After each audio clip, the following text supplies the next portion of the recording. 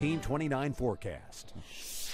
Blustery cold winds. Here's a live view from the top of a wintergreen. Seeing lots of blue skies up above, so that means no natural snow. So they have to make their snow.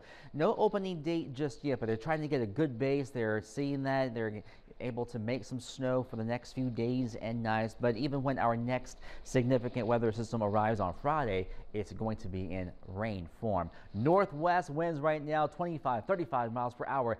There's a wind chill. The first time we're showing this map of the season, the wind chill chart. Look at this. We have numbers in the 20s and 30s. So this is the real field temperature when you combine the wind blowing from the north and west this afternoon. In that first forecast for the rest of your day, temperature steady in the mid-30s in the valley, low 40s over central Virginia, dropping like a rock after sunset. And when that full moon returns, overnight lows will dip on down into the teens by daybreak on Wednesday. In BC, 29's live Doppler radar network is dry here at home, but there were some flurries not too far away along I-68. There were a few snow showers, even some snow squalls back west into the Alleghenies, into West Virginia and western Maryland. Even some flurries made their way over into the New River and Roanoke valleys. Now we're seeing the lake effect snow machine. It continues to pile up a foot or two in the south towns of Buffalo over the next couple of days. Once this begins to relax, we're going to see a warming trend back to near average by the second half of the week. Until then, that northwest wind bringing in those colder temperatures for at least the next day or two. Watching the future cast, and that means we're going to see dry skies at least over the next couple of days and overnight, as high pressure is going to keep us dry until we go to the first few days of December. So here's Friday evening.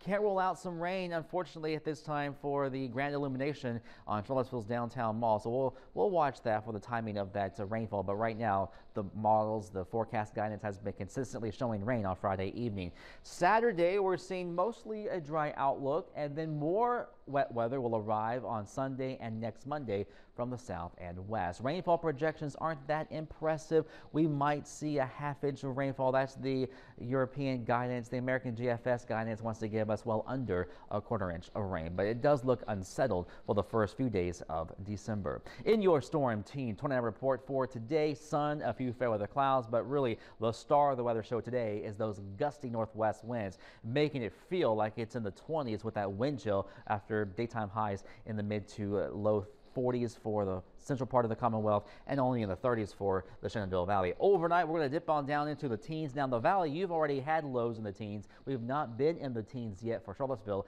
and we may be that cold by dawn on Wednesday. Now, Wednesday afternoon, highs will reach the low to mid 40s. Sunshine, less wind, blue skies, 7-day forecast, 20s tomorrow night, 50s on and dry Thursday, 50 Friday with showers, a morning showers Saturday, and then drying out in the 50s, and more wet weather is likely, off and on rain next Sunday and Monday. Jared.